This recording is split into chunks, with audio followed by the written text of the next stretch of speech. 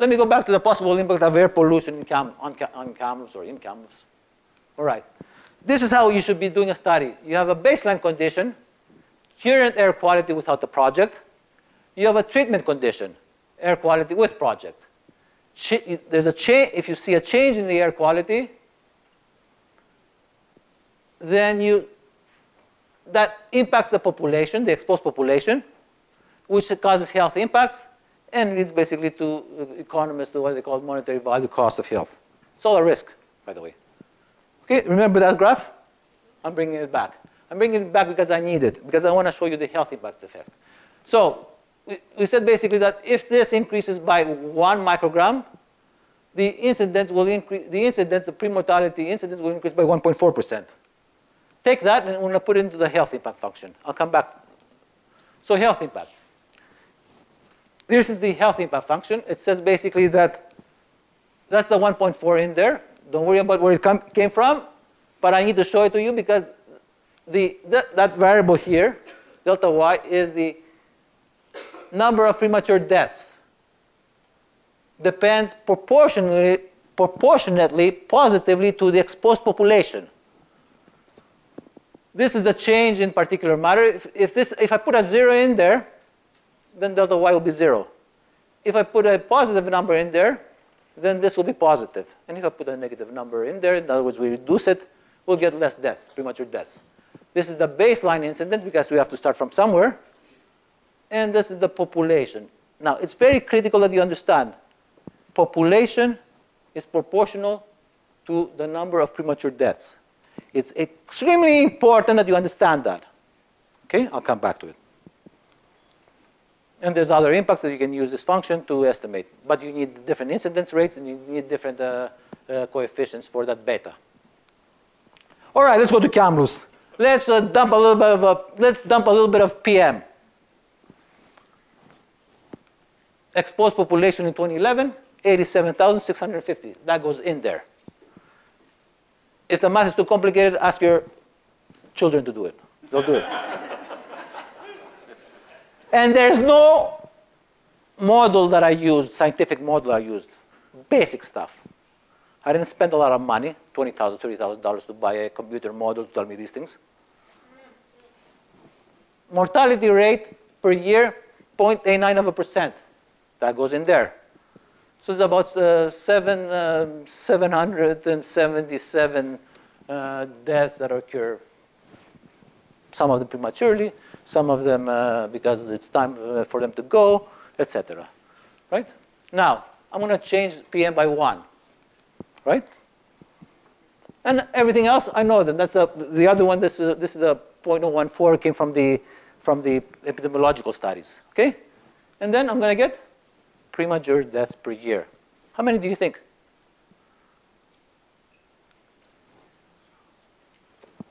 Risk. Again, it's a risk. Okay? It may not happen.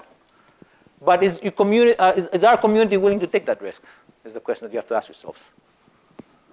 Risk of 11 extra premature deaths every year in Kamloops. It's the same value that the Kamloops Physicians for a Healthy Environment came up, we're talking about. And I'm pretty happy that I got the same number too. All right. Let's go back in time. Kamloops 1961. I'm bringing 1961. That's when I was born.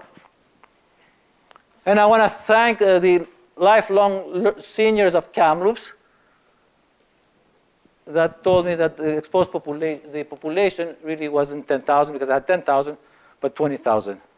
They corrected me there. So the exposed population was only 20,000. The mortality rate, I can use the Canadian figure, 0.77%. Let's increase the PM then at 1. By the way, in 1961, we had no clue of these functions. But suppose that we knew them. The number of premature deaths then is a risk of extra 2 deaths from the increased air pollution. And I wasn't here. Today, the risk is 11 extra deaths. Also, the value of a statistical life then was probably a lot lower than it is now because our standard of living has gone up. Therefore, the impact should not, the health cost would not be as big. And this is a risk again. And there was no Aberdeen, from what I hear, and there was no Sakhalin. Had the mine gone, I'm not sure if there was an environmental review process at that time. Maybe there was one. But had the mine gone there, then was Domtar around? No. All that area of Domtar would be built with houses, probably. It would have transformed Kamloops, probably. All right. So my prediction is towns with small populations will be located closer to open pit mines compared to towns with larger populations. And it has to do with this health impact effect. Somehow, naturally, you'll see small towns close to open pit mines. Larger towns stay further away. Capitals, they stay even further away. I haven't figured that out, but I will soon. I'll tell you why. Okay, so what is the scientific evidence? Why don't we take a tour around the world? Are you with me? Are you tired? This part's good. Okay. All right. I'll keep going. There's one here. Oh, there's a town right here. It's in Russia. It's all. It's a man-made town. It's for the workers, and it's a diamond. Well, we know all that. That's Salt Lake City. And this is Kalgoorlie in Australia. This is ongoing research that I'm doing with a student of mine and with a few colleagues here. Okay? So I said, let me go see what's happening in the world. Where are these mines located? So I went to this site called www.infomine.com. And they list the mines. As many as I guess the big ones. They won't list the small ones. Here's what I found. Australia, there were open pit mines only. There were 31. Oh, again, this graph. Remember that graph? But this is for a different story. This is the population of closest towns to open pit mines. So this is very, very small towns, like my mother's in Greece. About 300 people, I guess, or something like that, in a nice little village. This is 5,000, population of 5,000, population of 10,000, population of 15,000, 25,000, and 32,000. Here's Kalgoorlie, right? You can see basically that there's a lot more number of towns that are closer, that are smaller, which are closer to the open pit mine. But as the population increases, they go and stay further away, or the mine develops further away. I don't know which one starts from the exposed population. Right? This is in Australia. I have the second closest towns also, but it's for future research. But I'm extending the line because there's some. Because it's, what's that one there? 90,000. We are an outlier in Australia. The probability that you will observe something like that in Kamloops or more extreme in Australia is 1 chance in 23 million. The odds of winning the 649 is 1 in 13 million. Fool. All right, USA. Same observation. Here we go. A lot of small towns, quite frequent, close to open pit mines. As the population of the closest town rises, less and less and less and less. Oop, what's this one here? By the way, I have the averages here, right? So the average population size is 16,000. The median population size is 9,000. And there's a number of towns is 19 here. That one is basically West Jordan, Salt Lake County. Mine is even that one, mine is 16 kilometers away, and the mine was there from 1850. Well, we're unique. All right. There's Salt Lake City. No, that's West Jordan. Salt Lake City is 32 kilometers away. And this West Jordan. So it kind of developed, and actually it's not the biggest employer. It's not even a big employer anyway anymore. They have a very diversified economy, and they moved away from mining. But here you can see that about here you can't see the city moving forward anymore. And that's about, I would say, about 5 to 8 kilometers or so. But anyway, but that's what the price they pay.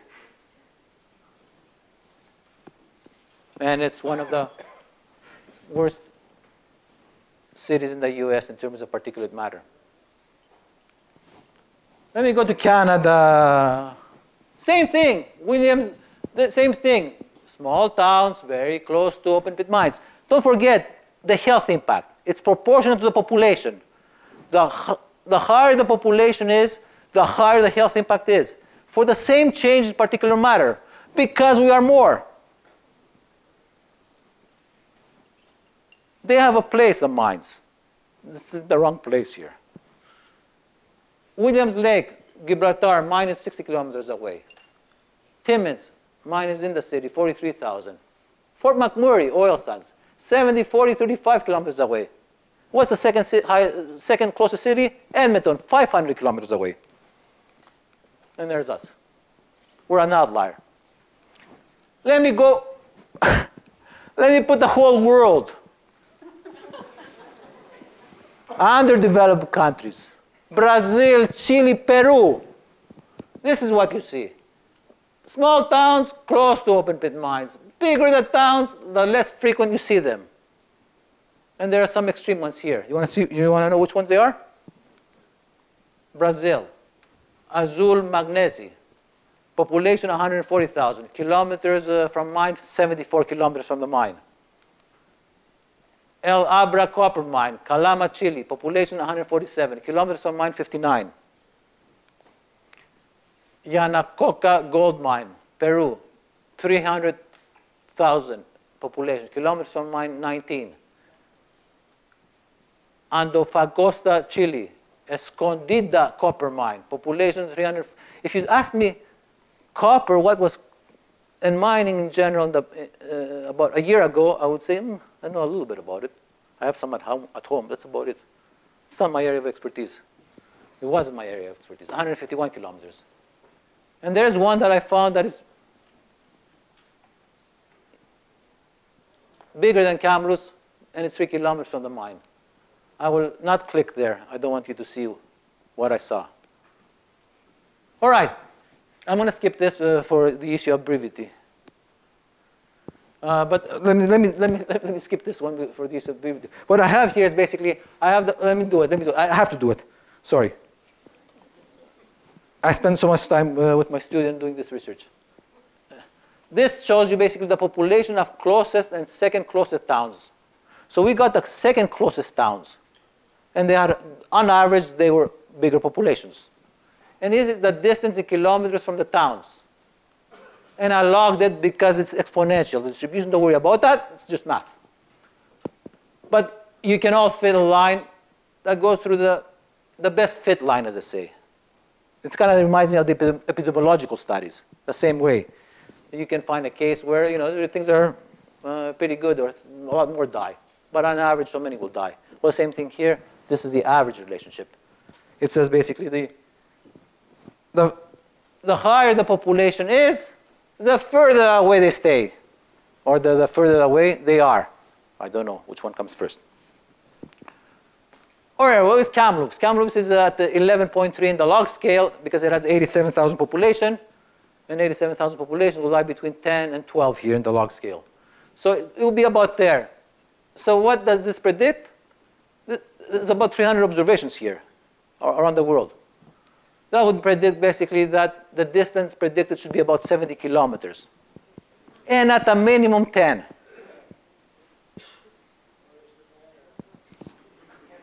If you look at Canada, if you look at Australia, Canada, and the US, not the whole world because it included Ghana, etc., then the distance predicted is 128. At a minimum 25 kilometers away. So Highland Valley copper is okay. It's far away. New Gold is an oddity.